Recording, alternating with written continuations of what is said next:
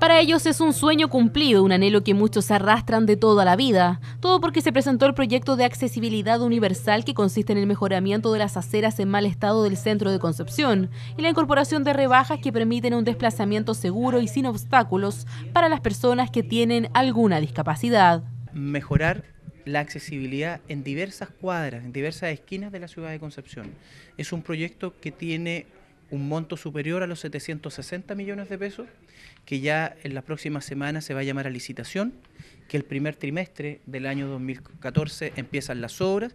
El polígono de intervención será Avenida Los Carrera, Víctor Lamas, Avenida Prat y Janequeo. La inversión superará los 760 millones de pesos y las primeras obras deberían empezar el próximo año. Pequeña, pero como se abarcó un polígono bastante importante, son 374 esquinas, esa multiplicidad de intervenciones va a hacer que sea una obra de una complejidad que hay que considerar. El proyecto fue coordinado por el Servicio Nacional de Discapacidad y pretende dar aún más autonomía a quienes se enfrentan al día a día con capacidades diferentes. Eso significa que yo voy a poder tener un tránsito como peatón incluido en esta sociedad que a veces nos pone tantas barreras arquitectónicas.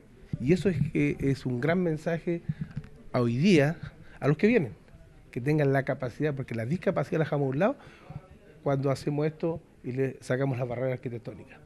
Un proyecto que viene a ser sinónimo de inclusión y desarrollo para quienes quieren dejar de ser considerados los relegados de la ciudad.